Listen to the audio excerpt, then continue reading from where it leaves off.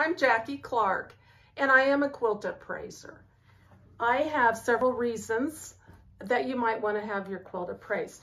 If you have brand new quilts that you've just made and you're getting ready to put them in the mail as a gift or for a quilt exhibit, maybe you've entered a quilt in a quilt show somewhere and you're going to mail it, you'll want to have adequate insurance coverage on this quilt.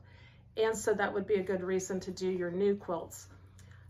Also, if you have an old quilt that maybe a grandmother or mother have made and you're not sure who has made it, it would be a great idea to have a quilt appraiser tell you more about the fabrics that are in the quilt pattern, and give you some information.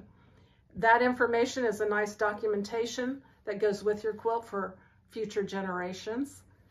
And also, people who are doing estate settlements may need quilt appraisers to do appraisals for their estate settlements.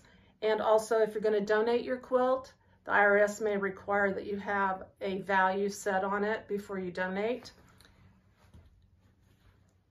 Also, insurance coverage is very important for your possessions and property. It's a nice idea to get adequate insurance coverage on all your property.